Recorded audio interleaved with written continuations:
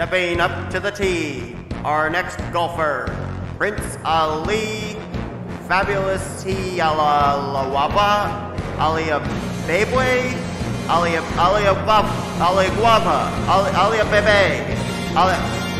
but just shoot the ball.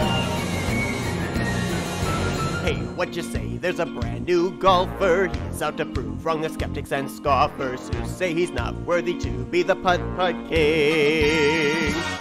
Hey man, have you heard? He'll make you eat your words with one phenomenal swing. Prince Ali steps up to the tee, facing the wrong way. Aims it straight a little too late, it bounced off a tree. The ball is stuck in the rough. This shot is extremely tough.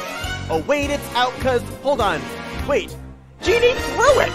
Stakes his plot, oh what a shot, it's right down the fairway. Hits a bump to the bunker, it's dumped, oh my oh me. He must feel he's in his homeland, surrounded by all of this sand. Let's help him give a big hand for Prince Ali. There's no club that can improve his golf swing. He's been in places no golf cart can go. Yet his fans show up expecting nothing except that ball that's headed right for them. Oh no! Prince Ali, oh can you see that he is professional? Not a fool, he won't lose his cool usually. He has inner peace in his soul, cause the course is his to control. His destiny lies in the hole, oh Prince Ali.